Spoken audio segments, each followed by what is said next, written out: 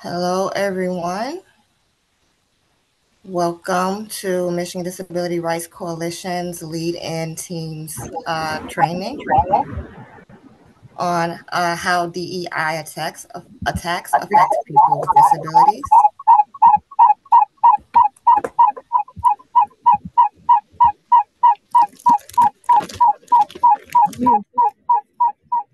They're working.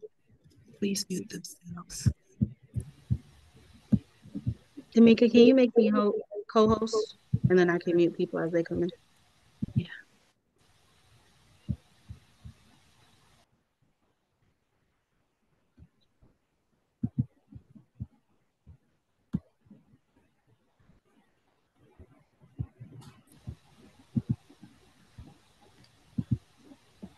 Is that better?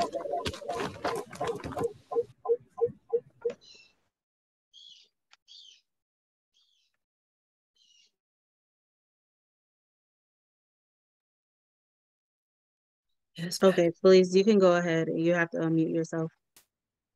I just muted everyone. Okay. Sorry about that, everyone. Once again, welcome. This is Michigan Disability Rights Coalition's Lead-In Teams training on how DEI attacks affect people with disabilities. Thank you for joining us today. Today, we will have a conversation featuring Tameka Citchen-Spruce and Monica Wiley. All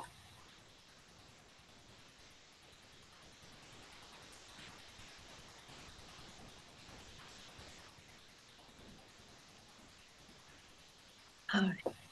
Well, yes, so thank you for joining us today. Really excited to be doing this, training for you all today. We are Michigan Disability Rights Coalition again, and this is presented by LEAD-IN, which you'll learn more about a little bit later. And this is our workshop on how DEI attacks people with disabilities. And so, we definitely welcome questions. So, feel free to ask questions during, the presentation. We also will have time to have questions. Well, most of our questions, all of it will be, you'll be able to ask at the end, towards the end of the training today. You are, when we come to that portion, feel free to unmute, raise your hand, or type in the chat. Also, feel free to rename yourself. If you do, to add your proper pronouns to your name. This will help the chat moderator be able to, know who you are. We also have ASL interpreter today and live captioning that is available. This presentation is being recorded and streaming live on our Facebook page, Michigan Disability Rights Coalition. It also will be uploaded to our YouTube page as well. And I can, send a little bit of the slides, but really the link to the recording for those who registered. And so what Michigan Disability Rights Coalition is, we cultivate disability pride and we strengthen the disability movement. We definitely 100% believe that disability is a natural and beautiful part of human diversity while collaborating to dismantle all forms of oppression. And so that's really our mission. And to the side of it is the Michigan Disability Rights Coalition, and it's orange background to it, to the words. We also focus on the disability justice infrastructure, so that is our framework. We also work on anti-violence, racial equity, increasing tech access, cultivating leaders. We also have done public health type of work, like COVID resources and ending social isolation. And we provide training resources and services to individuals, families, parents, children, and families in general, and organizations as well. So LEAD-IN is a program that I manage alongside my colleague Felice. And so we work with nonprofit organizations right now in the Detroit area. And so we help support them in how to properly and primarily serve BIPOC disabled community to reach their inclusion goals. And so it's a cohort style, and they learn all various things as relates to disability, and again, how to include those into their programs and for employees as well, how to integrate them into their company. We have another program called LEAD, and I'll let Felice talk about that in LFI. Okay, so in addition to the lead-in program, our leadership program includes the Leadership Engagement and Advocacy Development Program, otherwise known as LEAD. That program provides BIPOC parents of children with IDD as well as adults who identify as having IDD, developmental or invisible disabilities, with information, tools, and skills they need to develop leadership and advocacy skills to be an advocate for themselves and others. That program, we have 3 cohorts a year. The first is specific to adults with IDD who belong to the BIPOC community. The second is a cohort for parents of children with IDD who identify as BIPOC.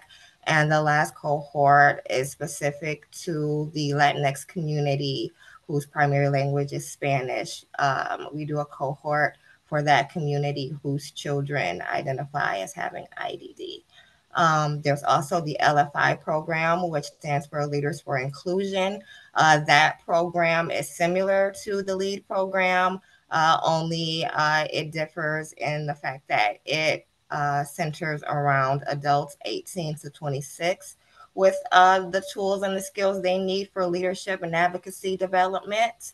They also train organizations on disability awareness, disability rights, and disability justice through different organizational and institutional systems. Next slide, please. So we also have Her Power. This really great program is an annual camp for young girls with disabilities in Michigan. And this year we open it up nationally. And so it's a 4-night camp, and it happens the end of July, early August of every year. And then we have the Michigan Assistive Technology Program. And so this is to increase access to a knowledge of assistive technologies for all of Michigan.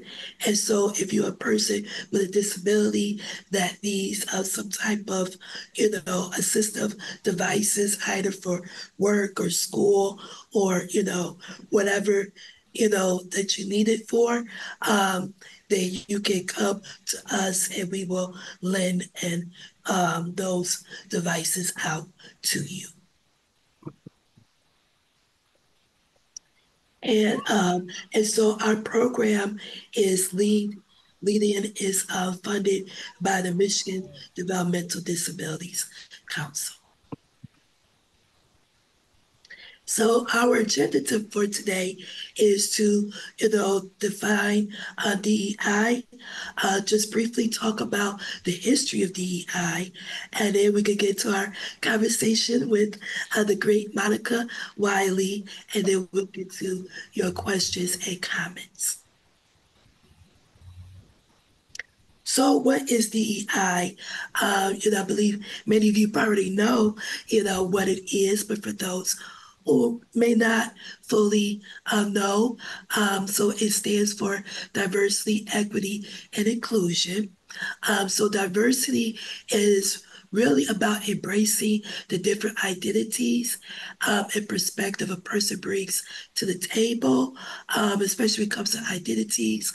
So that could be, when it comes to age, comes to ability, gender, sexual orientation, all those things that makes us different as far as our identities, that is considered diversity. And then you have equity, which is treating everyone fairly and providing equal opportunities. And so we know that sometimes, certain people may have access to certain things. So it really is about making sure everyone has, access to the information and meeting them where they at as well. And then inclusion is about respecting everyone's voice and creating a culture where people from all backgrounds feel encouraged to express their ideas and perspectives. So, making sure that that everyone can fully participate in the workplace or in college, so fully included into whatever, is happening. So that is inclusion. And just briefly, the history of DEI, because I really wanted to just take out this time to, really lay down the groundwork for our discussion. And so there's a great article that was written by CNN, and there's, other resources that back this up as well, other sources, I mean, that can back this up. But, really, you have the civil rights movement, and particularly the Civil Rights Act of 1964, that really ushered in, as far as, inclusion and not discriminating against people, based on race and, other factors. And so, really forced the government to do that.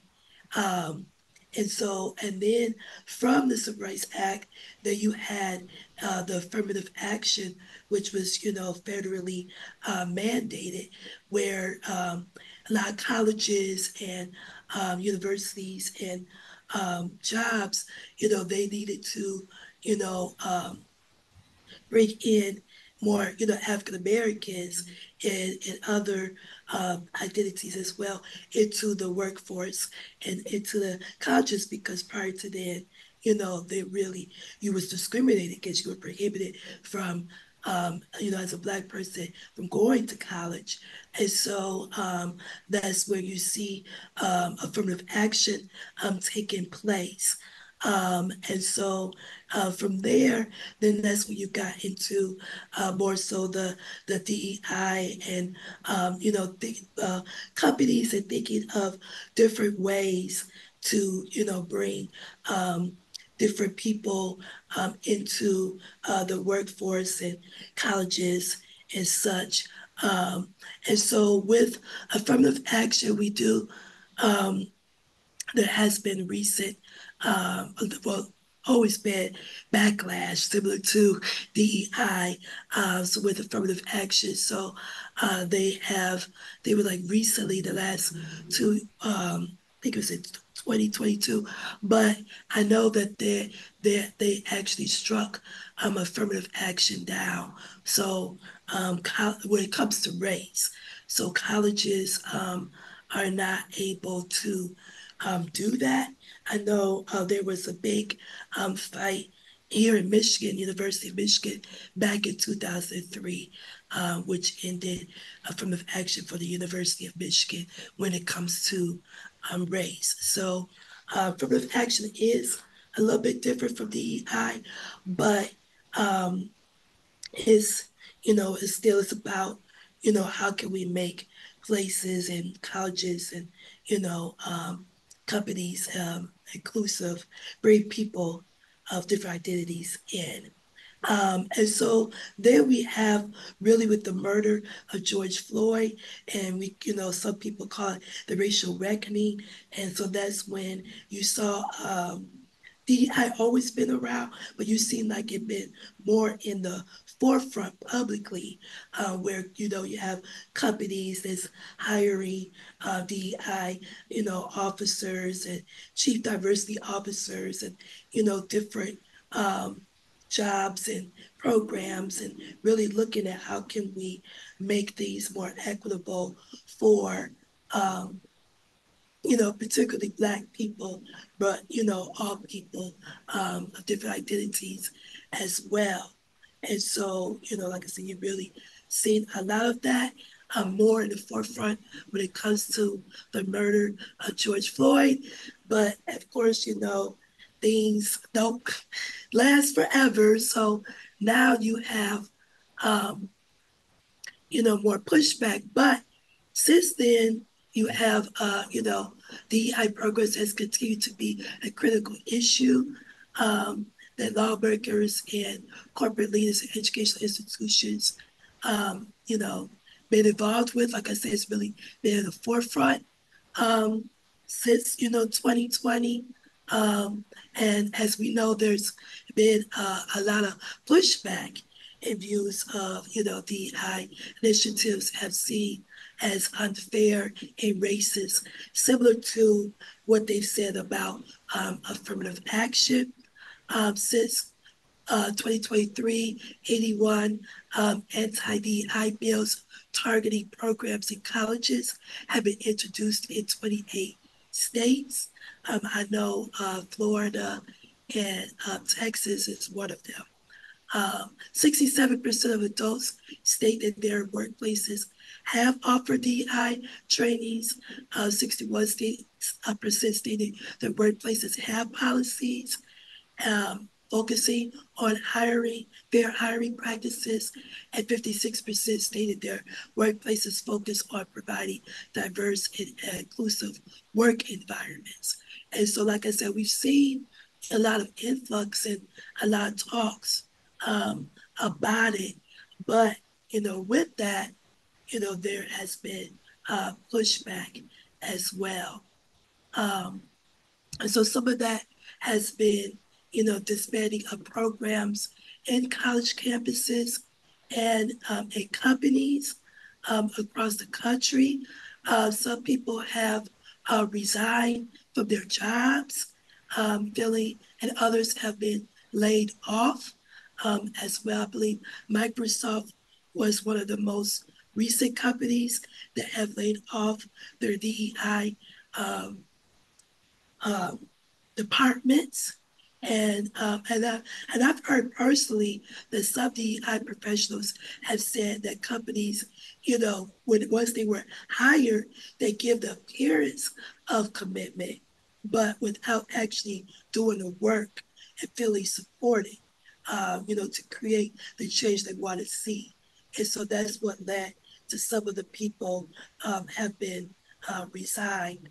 And so, um, so if you have thought about, or if you can think of recent uh, jobs or examples of that, put it in the chat because I know that is something that a lot of us are dealing with. And so feel free again to put that examples in the chat that you've personally experienced or that you have seen other people experience. And so that's really what kind of, been going on. And that's why it's so important for this conversation today. And so, the presenters, so again, my name's Tameka Citchen-Spruce. I pronounce it she, her, and hers. And again, I'm the lead-in director, also a disability justice activist. And so we also have today Monica Wiley. She is a voter engagement specialist and a DEI practitioner. And I let her, introduce herself in 1 minute. And then we have Felice Turner as well. I don't know if you want to share a little bit about yourself, Felice. My name is Felice Turner. I am the disability specialist for the lead-in program as well as the lead program.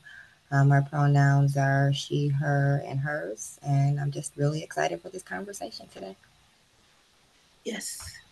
So we'll get the conversation started with the great Monica. So Monica, if you can introduce yourself and share a little bit about of who you are, we'll get the conversation started.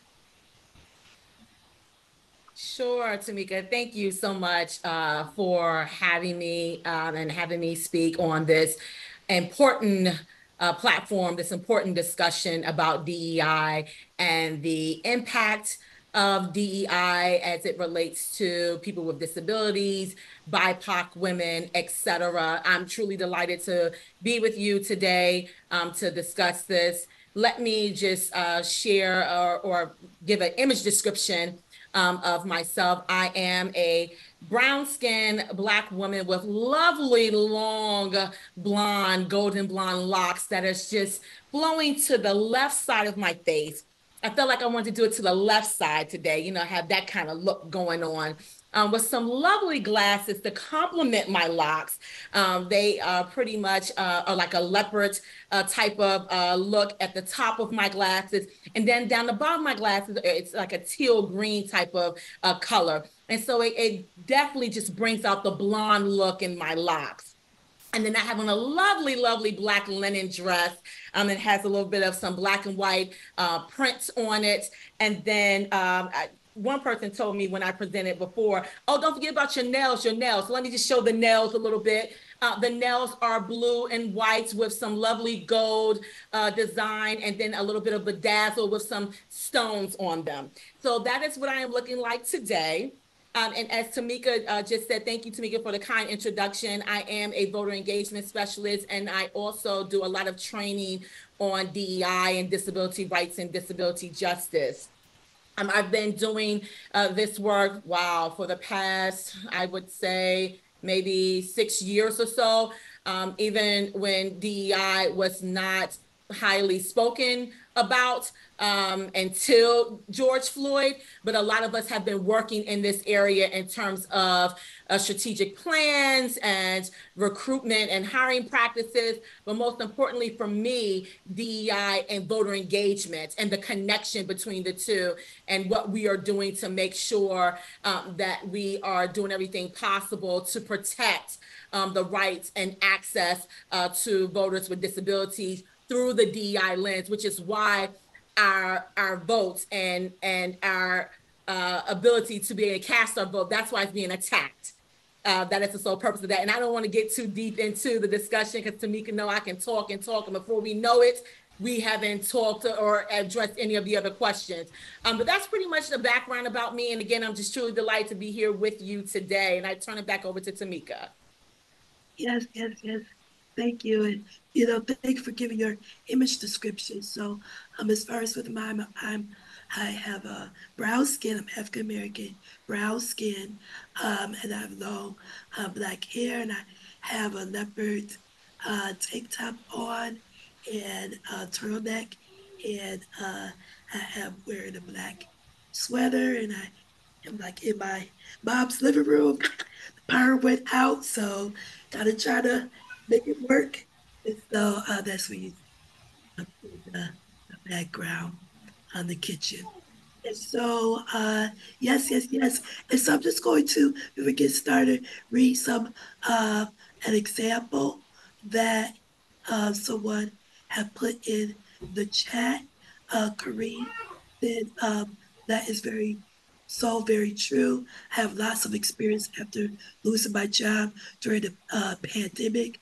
I applied for jobs, have a few interviews, experienced a lot of discrimination due to my disability, especially revolving around my blindness. I've had much luck with assistance from state services. So I'm trying to look elsewhere. So yeah, and that's where we go. That's the title of the workshop. How does disability, is part of the DEI strategy now, and how can we, continue to advocate for that into the future. Another comment is I'm joining from Denmark, where a lot of the DEI teams watch the developments carefully and with worry. The expectation is that disbanding of DEI will reach Europe too. And frankly, not many people know what this would entail. Great to be here today and hear your perspective. Yes, we know that, that this is not just many things that happen in one place of the world, expands to different parts of the, world too, as far as with movements. Movements don't have borders, don't have lines or anything like that. So yeah, you definitely have to watch and see how people are moving across, not just, within your own country, but around the world as well. So thank you for those comments. And so let's get this conversation started. And so just want to take a moment with you to let's go to how has the disabilities movement, I talked before about the civil rights movement, but so like how does the disability movement, how have it been inclusive to people with different identities, people with disabilities, different identities? Tameka, thank you for the question. I think a lot of people fail to realize that when they are talking about DEI, they neglect to mention that we are the founding principles of DEI for a multitude of reasons. One is when you think about the ADA and even the Rehabilitation Act, when you think about diversity, equity, inclusion, especially when it's pertaining to the BIPOC community, we are the founding principles of it because there were civil rights leaders that played an instrumental role in the rights that we have today. And a couple of them I just want to mention is the passage of the Rehabilitation Act, which we are very aware about, that prohibits the discrimination based on disability programs that come from federal agencies and that are receiving federal financial assistance, right? That was the first, civil rights law for people with disabilities, because I call the ADA and the rehab our civil rights law, because that's what that was. When you were, or if you are a Black woman or Black individual, the Civil Rights Act of 1964 was passed before the Rehabilitation Act.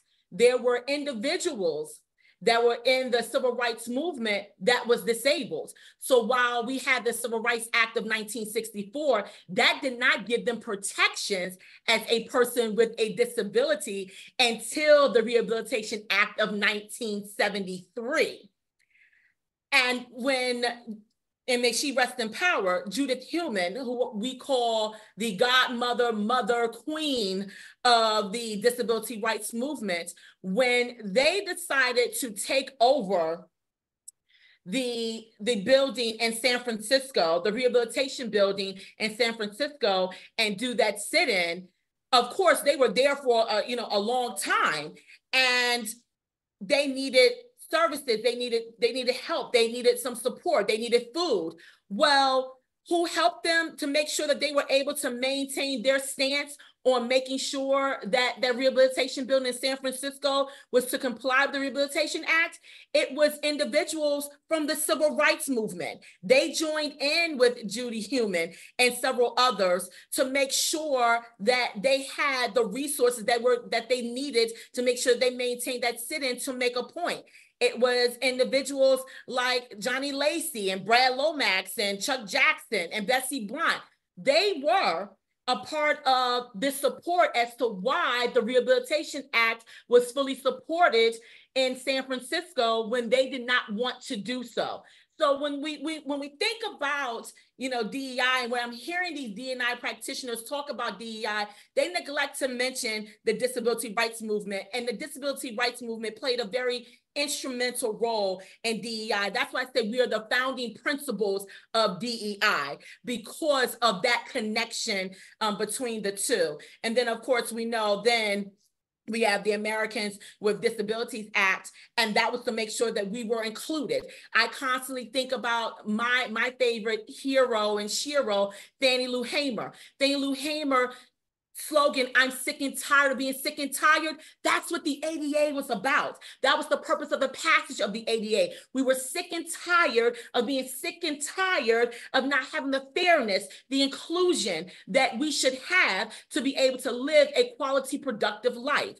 So that is the connection between the DEI and civil rights and disability rights. Those are the connections there. And so when we're talking about DEI, we need to make sure, or at least I make sure when I'm sitting on these panels, that I come to it from that lens, because they need to recognize that DEI, you can't talk about DEI without talking about the disability movement. And the reason why I put somewhere the disability movement before anything else, it's because those brave individuals that were civil rights justice leaders in the civil rights movement also took that same support, because they know they didn't have the protections as a person with a disability to then make sure that we had those protections and those civil rights protections with the ADA and the Rehabilitation Act.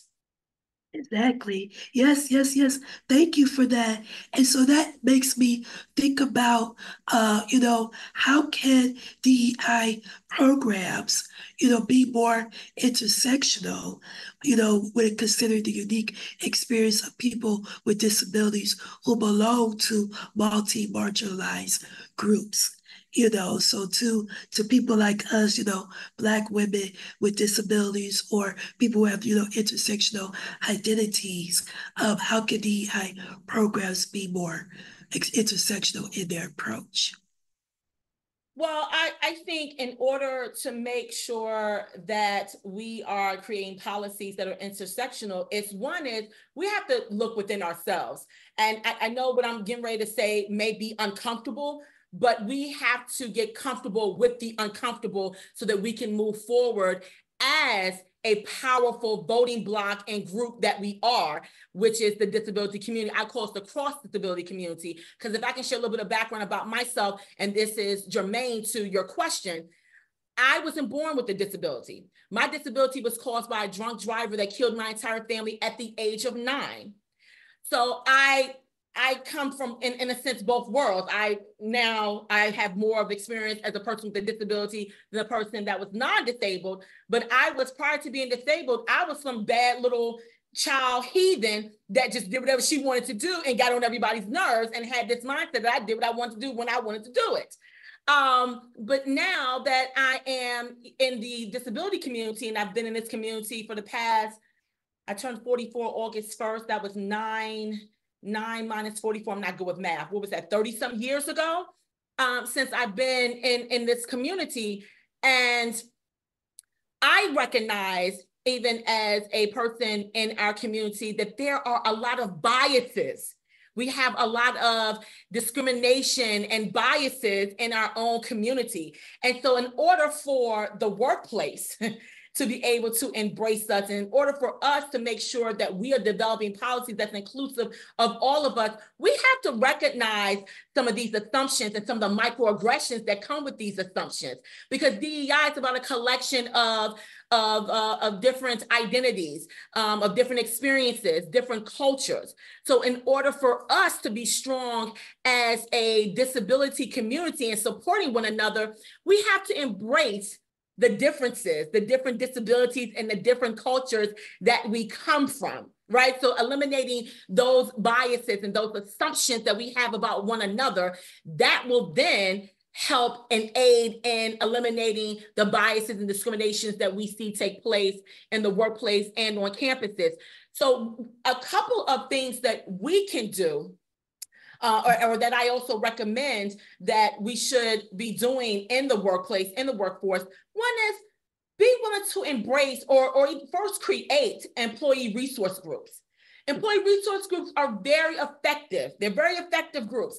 It's not about, putting all Black women with disabilities in this group, all white women with disabilities in that group. That's not what ERGs is about. ERGs is about, if you are in a group that is Black women or Black women that are Christians in this group, you are sharing and exchanging valuable information based on your different experiences, and then bringing them back to your colleagues, to whomever sits at the table in terms of policies, your HR advisor.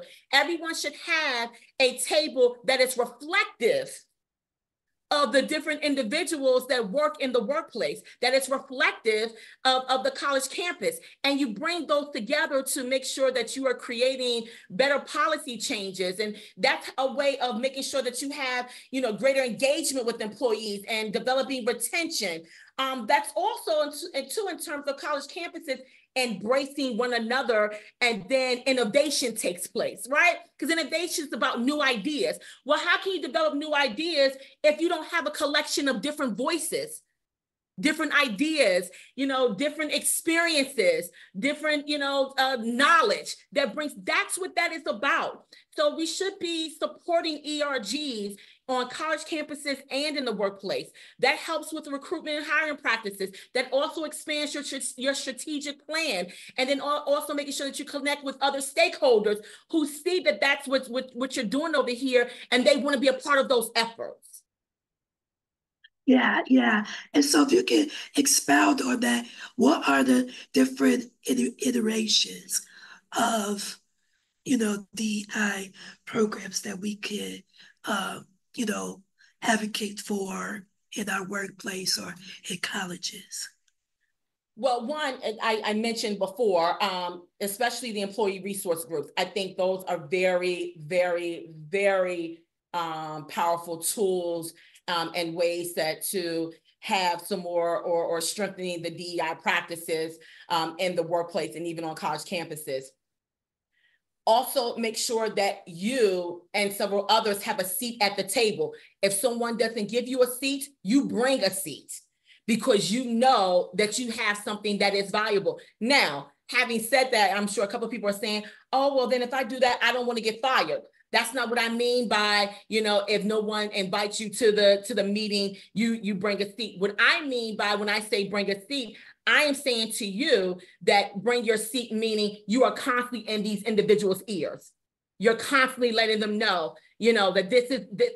I should be here, and here is why. This is taking place out here from a grassroots perspective. Here is why this can be very effective in the workplace. So when someone doesn't give you a seat, you bring your seat, meaning you make sure that you are constantly letting them know that you are a person that has a level of expertise and voice that can be very effective to them. Even sometimes be willing to even draft up maybe a little report that shows that, this is what we could be doing. This is what I have been seeing or experiencing in other groups outside of the workplace that I am connected to, that these types of activities and programs, I'm seeing how this has been very effective in my community. This is something that we can bring into the workplace or even in the college campuses, but we can do them a little differently. If you have a policy background, let's say you've only been doing policy for a year, that's fine. you have a level of experience. Make sure that your experience is being shown and that you're showing that experience. Sometimes, yes, and what I'm about to say, I know some of you may say, oh, but we have to, always overperform or, over deliver all the time because we have our disabilities. I get that. I get that. And you are correct. But let me be clear about this. There's always one person. There's one person that is always paying attention to what you're doing, to your outperformance, over delivering, over providing, going over extending themselves. And you never know what conversations are being had or being talked about in the background that says, you know what, I think we should really, pay attention to a couple of these individuals, or Tameka or Felice or Monica or Tanya or John or Jack. Granted, yes, we may not necessarily have enough space in our strategic plan for these individuals, but maybe we need to sit back and get with with our strategic planning people, and let's restructure this so that we can have more of some buy-in from these individuals, because they do incredible work. They are great speakers. They provide, great data. They are very well connected with other communities and other stakeholders that we can benefit from. So again, these are the types of things that we can do to make sure that we are having various iterations that can be implemented in the workplace and in college campuses. Yeah, and that just makes me think about, as far as the case for DEI, the case for including people with disabilities, and why DEI and including disabilities is so important, because we bring diverse perspectives and diverse, identities, and then you have an entry point as far as into a new market that, is totally untapped, because I know disability, we as a community, I think it was like $1 billion or so, as far as with money and things like that. And so, there is definitely a case that can be made, business-wise, community-wise. Those who the studies have shown that when the best workplaces are people who feel comfortable, who feel like they belong, and and they do better work. So I mean, it's just a win-win all the way around. So it's like we need to continue to advocate for that. Exactly, and there's nothing wrong with being assertive. There's nothing wrong with being assertive. Yes, you have bosses with different personalities and different approaches to getting things accomplished, even in your HR department. But at the end of the day, everyone likes someone that's assertive. You want to know why? Because it lets them know that you are committed, that you really believe in and what needs to take place, and you are committed, and that passion exudes from your assertiveness. So hold leadership accountable, be assertive. There's nothing wrong with being assertive. Now, of course, I'm not going to say to you, go to your boss and be like, how dare you? You're not doing this. You're not listening to me. We know they're not listening. We know they're not listening. That's why we keep coming to them all the time. But again, they don't make the space. You create the space. You show your assertiveness. You show your abilities. You hold them accountable. They will ultimately embrace that. And that is how you can have various quality, good iterations of DEI, with your inclusion, diversity trainings, with your ERG groups, with constantly looking at your strategic plan. I know strategic plans are some are short, within 1 year, based on the different areas of your strategic plan, and some are 3 to 5 years. But strategic plans can always be revamped. There's ways to create policies, just like a president can have an executive order. There's always ways to create a policy to add to the strategic plan to create that space. So they don't give you the space, they don't give you a seat, you bring a seat. Exactly. And I see here in the chat, we have great conversation, and people are sharing different ways of DEI programs and ways that can be done. So one person said, Matrice said training for education. Shanice said lunch and learns, office hours are effective as well. And another thing, I like what Patrice, no, I'm sorry, Paul, that was Paul that said, really big, great comment that that sometimes the big bosses and CEOs are really busy. So sometimes it's best to go to the middle management, C-suites, one step lower, because they have more power and influence that can help get the ball rolling. And so, yeah, thank you, Paul, for that. That's really great advice on. That is absolutely good advice. And I like the lunch and learns. Another good one too is diversity celebrations, which brings me to, I don't know if you have a question pertaining to this, Tameka, but I'm gonna go ahead and say this piece. When we're constantly seeing the attack on DEI and eliminating DEI offices and chief diversity officers, and they're saying that they don't find it effective or beneficial.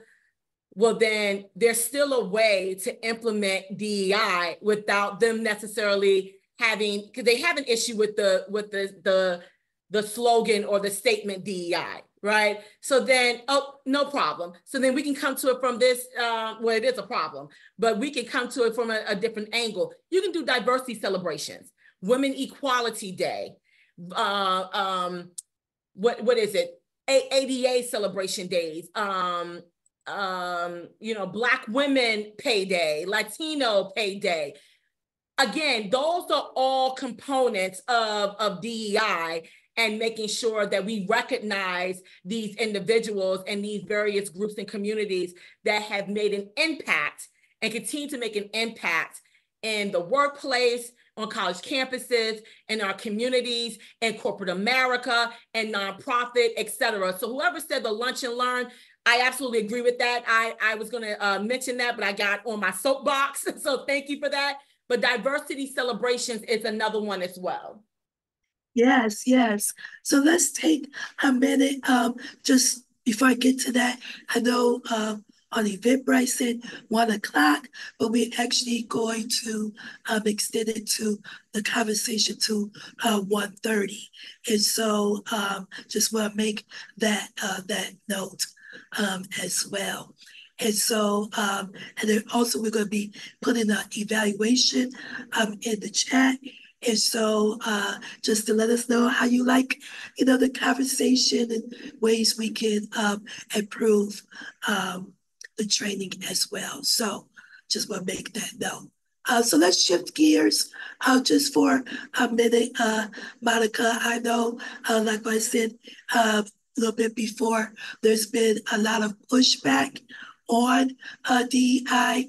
In fact, Elon Musk, and to put him in this space, but Elon Musk, a great example of that, he was saying about he's really against DEI programs, and he said something to the effect when the Boeing airplanes and some of them were malfunctioning, and he was like, well, they malfunctioning, because of DEI, and and if I see, a Black person on the plane, the pilot, I'm going to be questioning it. It's just really nasty things, about DEI and Elon Musk. It's not alone. There's a lot of, other people that feel that way too, that DEI equates to people are not qualified, or, or they are, not up to par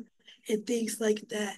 And so why do you think that is so hated and being attacked? Some of the examples that we see. And just one that I can think of that really made me angry is how, what was it, the Fearless Fund, which, is a little bit different, than DEI, but it's similar to the fact that helping Black women own businesses, and they being sued and going to the Supreme Court, the court case, and they're using things that from the Civil Rights Act, against us and things like that. So, why do you think that, the core reasons DEI is being attacked, and what would be the alternatives, which would you share a little bit before?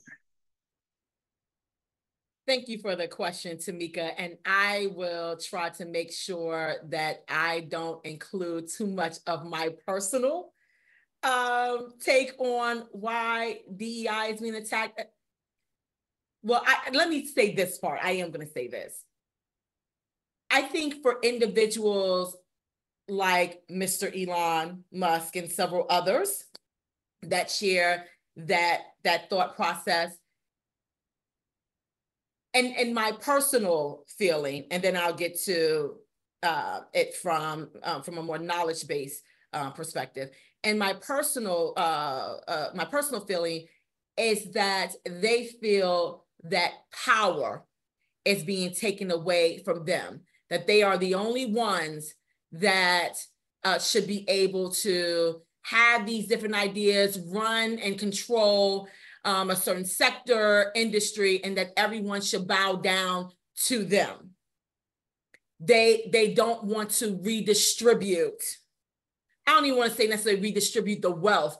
I want to say redistribute the opportunity to have an impact and to be able to be as innovative as they are. So it's a fear, and coming to it from my heritage as a Black woman, that is what took place in the Black community.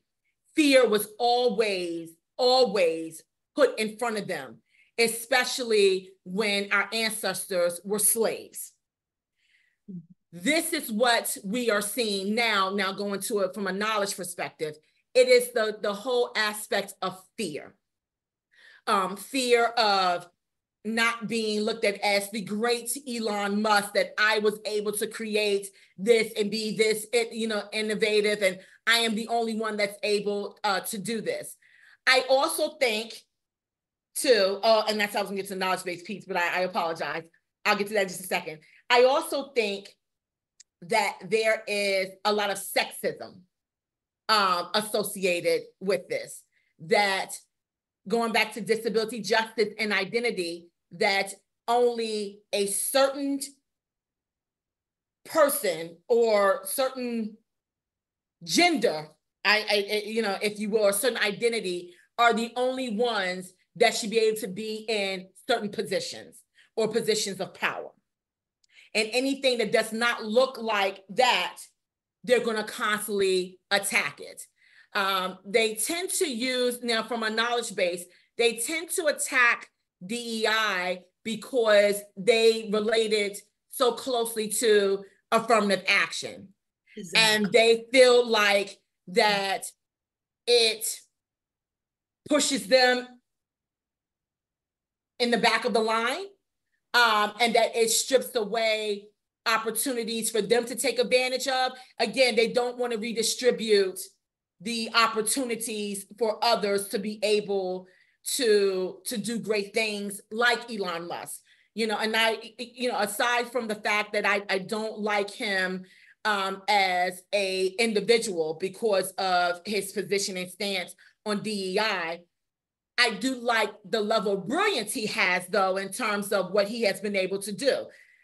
The Tesla vehicles are simply phenomenal. Now, me personally, I'm not going to get one for the sole purpose of I'm not willing to make that type of car payment monthly and pay $3,000 for maintenance on something electrical when I could be having that money to go on a trip. That's just me, okay?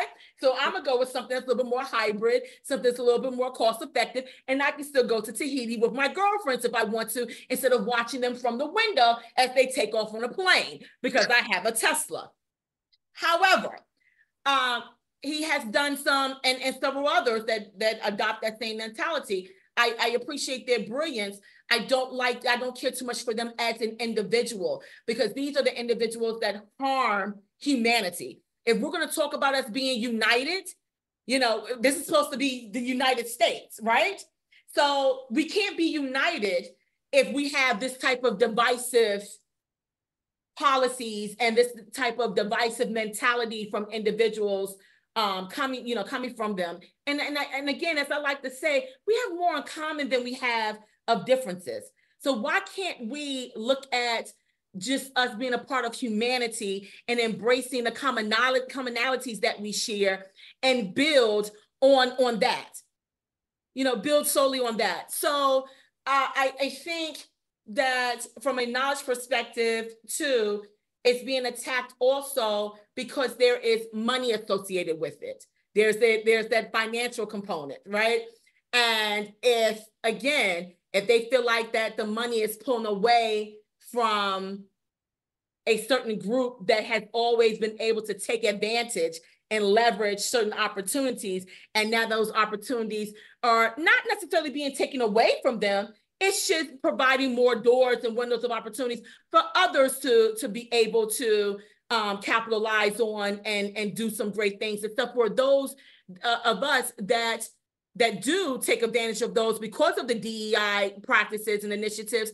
We are looking at ways of how we can build others up, build other communities up, build up our community, the disability community. We're not looking at solely for just me, I only. It is when windows of opportunities, doors of opportunities are being extended to me because of the DEI plans, because of the inclusivity and the fairness, I'm also bringing along my tribe of folks from the cross disability community with me.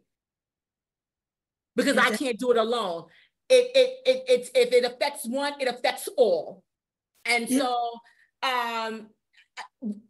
those that are attacking DEI, they're not looking at it from the perspective of fair. Well, I guess they are, because they don't want it to be fair. They don't want it to be inclusive. They don't want it.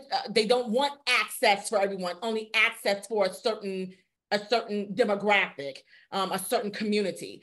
And so that is what we're seeing. And if you go back and look at some of the news clippings or, you know, some of the interviews that they have done, if you read in between the lines, of course, Elon's going to flat out say, listen, to a certain degree, I'm prejudiced. Now, I don't like that, but I at least can respect the fact that he's being transparent about, I don't care too much for this particular group. Others, they hide behind it with certain words and certain actions that they take that can be, you know, a bit subliminal, right? So when you listen to them, you can obviously hear that what they basically are saying is that there's no need for, you know, pull yourself up by your bootstraps and figure it out. We all know that pulling yourself up by your bootstraps does not work. These types of narratives and thought processes, these are called dominant narratives. And I can go kind of deep with that, and we don't really have time for it too much, but these are the dominant narratives that are taking place. And that's why it's being attacked, because they have these dominant narratives. Oh, pick yourself up by your bootstraps, work hard enough, you'll get there. But then, as I love to quote by our former First Lady, Michelle Obama, we get to that bar, it keeps shifting and moving because of these types of practices. And so we need DEI. We're going to talk about being a united country, a United States of America that is founded on diversity, founded on being inclusive of everyone. Then let's make sure that we have these practices in place, because there's individuals out here that want to do the total opposite.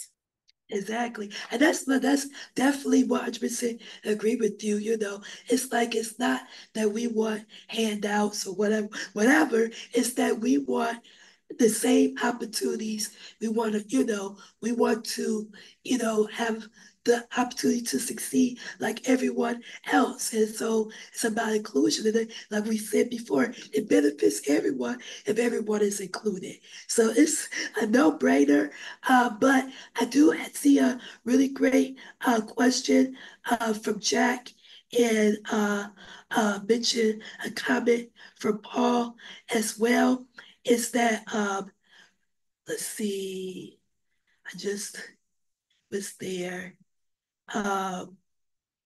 So Starbucks, like, for the founder of the executive of Starbucks, he's, been against DEI and, other people. And so it's a two-part question. The first part, what do we say is as far as with a counter act, counter argument? When people make these type of comments, what should we say? And then the other question is as far as with if they, we continue the path of disbanding, DI programs, what about accessibility? How do we prevent that from being disbanded as well? Because we know that affects a lot of people with disabilities. I'm sorry, who was the person that asked the question? I want to make sure I address them accurately. What was the name of that individual? Yeah, so Paul was the one that asked about the accessibility, and then Jack was the one that asked about the counter argument. Okay. Paul and Jack, thank you both for your questions. Paul, I'm going to address your question first because I love the question, excuse me, about the accessibility component. And the reason why I like to talk about the accessibility piece is because individuals, groups, even the workforce, when they hear the word accessibility, they automatically connect it to our community, which is fine, but from a negative stigma place. And when I talk about accessibility, I make sure that, yes, I am a person with a disability who requires some accessibility, but doesn't everybody? Accessibility, access is the derivative of accessibility. So if no one has access, no one has accessibility. And so in order for us to have access, in order for anybody to have access to anything that they're trying to do or trying to accomplish, you need those accessibility measures. You need to request access. And the same thing is accommodations. They automatically make it such a negative stigma about accommodations to people with disabilities. Oh, that person requesting accommodation, they must have, disabilities or several disabilities. Where is she? Everyone needs to be accommodated. I'll give you a classic example. If we're all at a restaurant and there's a particular dish that we like and that we're interested in, but there may be an ingredient in there that we can't have, but this dish is something we really, really want. We would then ask the waiter or waitress and say, hi, I really want this particular dish, but I'm allergic to the nuts. Is there any possible way that this food could be made without the nuts? And sometimes the response is, or a lot of times the response is, yes, we can do that, no problem. That's an accommodation. Now, I'm not trying to water down accommodation. I know that accommodations for us as people with individuals based on our disability, that we need additional accommodations, or the accommodations may be a little bit more, require a little bit more detail and a little bit more of support. But basically what I am trying to say is that when it comes to accessibility, we have to also make sure that we connected to, they already connected to our community, but make sure we're connected outside of our community so they can see and say, aha, you're right. If there's a mother with a child in a stroller and she's trying to get to the building and there's no curb cut, she may not be disabled, but she now does not have access. So we need to make sure that people recognize that, yes, as a community, yes, we do need accessibility because we have been denied inclusivity and fairness for a long time, but then also make sure you make sure it's relatable to a person that's not disabled. That's how you are able to make differences and impacts and changes and policies for the betterment of us as people with disabilities and as humanity as a whole. So I hope that answered your question, Paul.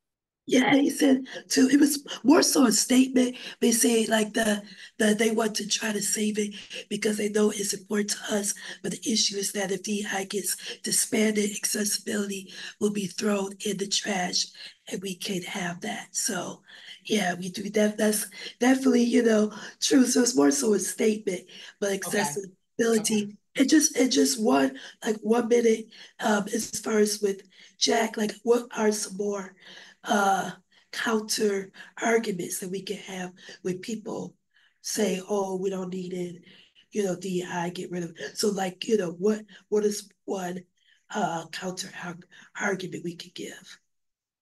Well, you know what I would say to that? If they say we don't need it, well, then you don't need half of humanity. So then you don't need me.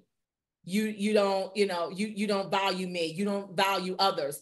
And to be honest with you, if all of us was to come together, the diverse communities that we are and our diverse cultures, if we stop supporting these individuals because they are only being connected to individuals that have that same type of thought process as them, the same type of discriminatory thoughts and practices that they do, after a while, they're going to get tired of each other because they all think the same, they're all operating the same. So they need us. They need us.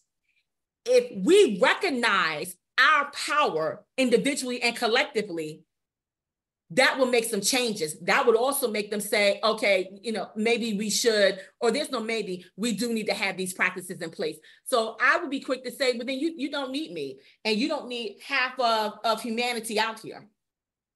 Mm-hmm. Yeah. So Yes. Starbucks, how will you continue to run? How will you continue to function and be operational? Because there's other great coffee places that are ran and owned and operated probably by a person with a disability, right in your community, right in your state. Oh, I'll just get it ordered and delivered. I don't need Starbucks. So nothing for us without us. So you don't want to embrace me. You don't want to embrace DI practices. But then you don't need me. You don't need me. You don't need half of humanity. And on that note, I will go ahead on and redistribute my money, my hard-earned money, whether I get it from working or whether I get it from Social Security. Either way, it's still mine. And so what I'll do is I'll just pull my money out of there. Money talks. Money talks, and then your actions talk. And trust me, they will then begin to see, okay, let us start working with them and embracing, some DEI. They may not embrace the full DEI, because like I said, DEI, it has various, levels and can go can be very complex and very, very detailed. But trust me, if you start shifting your support of these individuals with your money, with your pocket, even if you are giving them traction on social media, stop. That will get their attention. Stop. That's what I say to you. Just say, okay, no problem. And trust me, it will then, they will then begin to see just how deep it is hurting them as a business, as a businesswoman or person, and as an individual that's trying to expand. Because at the end of the day, these individuals, all they look at is looking at it from a corporate standpoint and protecting their folks. And so when they don't have us to be able to do that, it impacts them. So then they say, okay, let's come back and let's come back to the table. Let's come back to the decision-making table. Let's talk about this more. Let me get an understanding of, and then at that point, I would be open and willing to sit down at the table. And my question would be, what is it that is, you don't want to use the word intimidation, but that's what it is to a certain extent. I would want to say to them, what is it about me or about my community that you're struggling with, that you seem to not want to support? How can we help you support us, and vice versa? Exactly. Yeah. That makes me, think about, there's things that we personally can do, as you shared, to counteract this, disbanding in ways that people are attacking DEI. So let's look for, I know we have about 12 minutes left. And so let's just shift it to voter engagement. So, when it comes to voting, so what kind of legislative policies would help support inclusive environments in the workplace and college campuses. Well, Tameka, I don't know if you can see my face, but you know, I had the biggest grin because this is right up my alley, right here, right here. I love it. Yeah. So thank you for the question with that. So a couple of things. One is I'm going to share just, you know, briefly, hopefully I can be brief, we'll see, about what I have tried to do in terms of policy and in terms of law to make DEI more effective in voting and as a voter with a disability. When I was in Virginia, I noticed that there was no curbside voting for people with disabilities. Now, I recognize that everyone does not have a vehicle, they do not drive. But how I see it, if you use a scooter, if you use a wheelchair, that is your form of transportation to a certain extent. They're your legs. You use those. That to me, that is your transportation. And there was always long lines. There was never any type of mechanism or apparatus that would make it a little bit more comfortable and a little bit more convenient for voters with disabilities. Now, I am a driver. I do drive. And having said that, I walk with a cane for short distance walking, long distance walking. I have a travel scooter. And when I would go and vote, I would have to wait in these long lines. And then it got to the point where my precinct, they would know me and we would develop a relationship that when they see me, they would bring a chair for me to sit down, or they would have an election official stand in my place while I go sit to the side. And then when it's time for me to go and vote, then I can get up and go and vote. Here was my issue with that. Just like everyone else is able to stand in line and be able to wait in line comfortably, I should be able to do that as well. It should not be a burden, or it shouldn't be putting my body physically and mentally in distress. So I decided to have Virginia, which Virginia at that time was a very conservative state. It was almost as if you had to sell 2 legs, 3 body parts, and everything to get something accomplished. I said to them, I said, listen, there should be curbside voting for people with disabilities. Everybody doesn't want to vote by mail. As a person, again, as a Black woman coming from a lineage and heritage and ancestors that fought not only for the Civil Rights Act of 1964, but they still didn't have any voting rights until 1965. So coming from that background, I don't want to vote absentee. I want to vote with my peers like everyone else. And so I said to Virginia, I said, we need to have curbside voting for individuals with disabilities so that when they come, they should be able to have signage, they should be able to pull up. In Virginia, you had to show an ID. Now, I know in other states, there's variations. You don't have to show no form of ID. You just give your name. But in Virginia, they need to see an ID so they can know that you are registered to vote. So you pull up, you show your ID, they bring out the ballot. It is protected, it's sealed, it goes back in, they run it through, and then you get your sticker. It went from, they approved that. It went from being curbside voting only during the general election to curbside voting even during the primary. And so I was one of the individuals that was the architect in getting Virginia to adopt curbside voting for the primary and for the general election. Shifting. I'm in Maryland now. Maryland giving me a little bit of a hard time, but they don't know how much of a pit bull in the skirt I am. So we're gonna get, we're gonna go ahead and get that done in Maryland. Trust me, in 2025. We came this close in 2024. We will get it done in 2025. I say all that to say that what we can do as individuals with disabilities to make sure that we have greater access and making sure that we are doing voter outreach and engagement to our communities is get with a group of people that not only have a disability, but also don't have a disability. They don't have a disability, but you have a shared commonality because maybe you all like, trivia week. And so, you're both in trivia and you say to them, hey, you know what, access to the ballot, it's difficult for me, it's difficult for my community, and I'm sick of it. And I want some partners to help me create this law, to help me make an impact.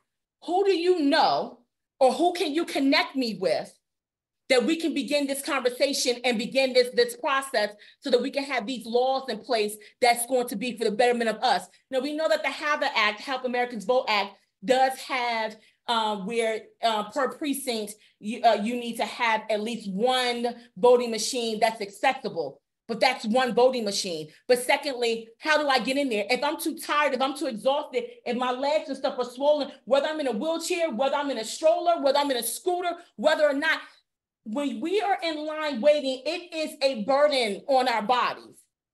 It does a lot to us physically.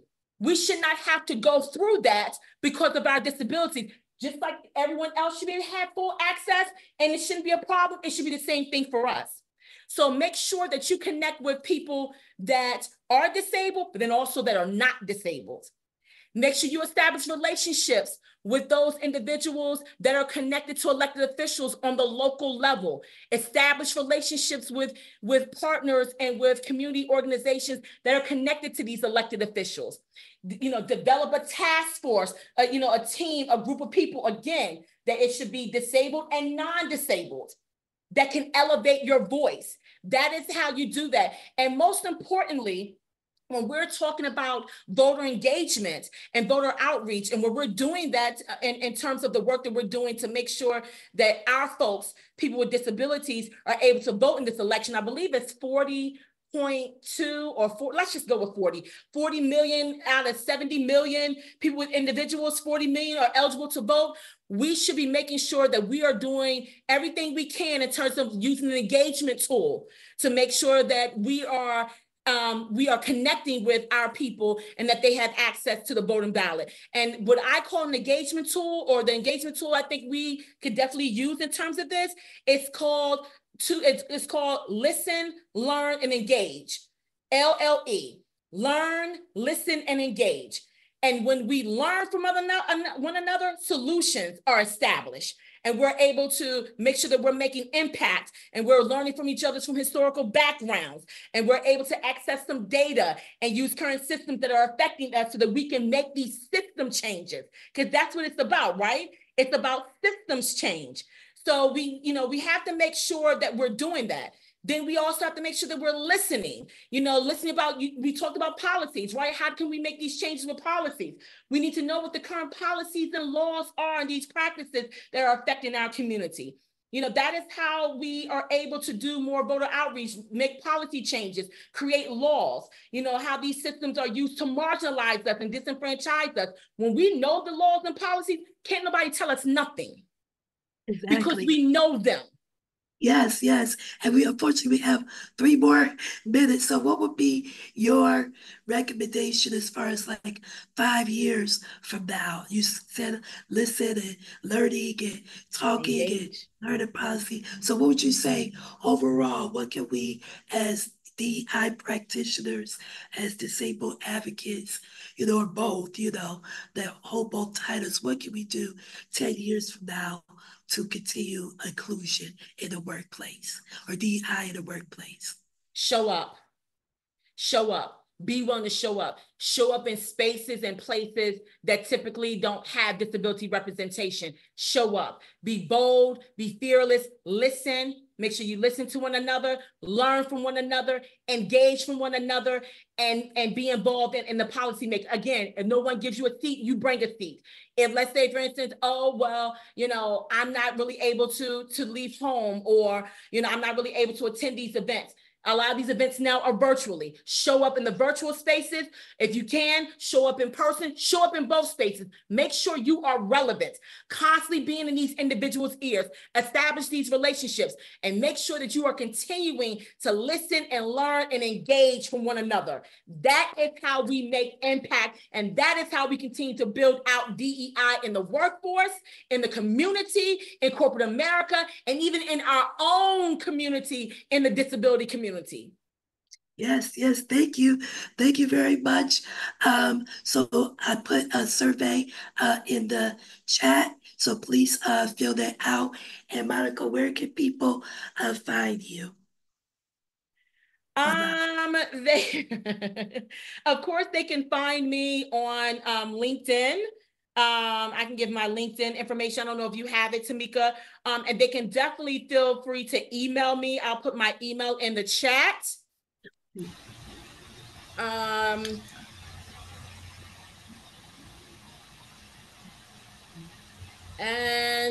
Yeah, you know, definitely email, definitely LinkedIn.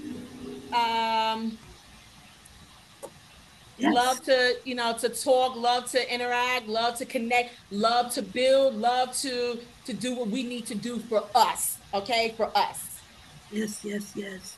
So thank you everyone for joining the conversation today here at MDRC through LEAD-IN and our other leadership programs and our AT. We do monthly training such as this. And so please follow us at Michigan Disability Rights Coalition on Facebook and on LinkedIn to get abreast to upcoming training. So thank you again. Thank you. It was a pleasure being here with all of you. Thank Thank you so much for your questions. Thank you to our ASL interpreter and our current services. Thank you, Monica. Thank you, Tameka. Thank you, everyone, and have a great day. Yes, bye-bye.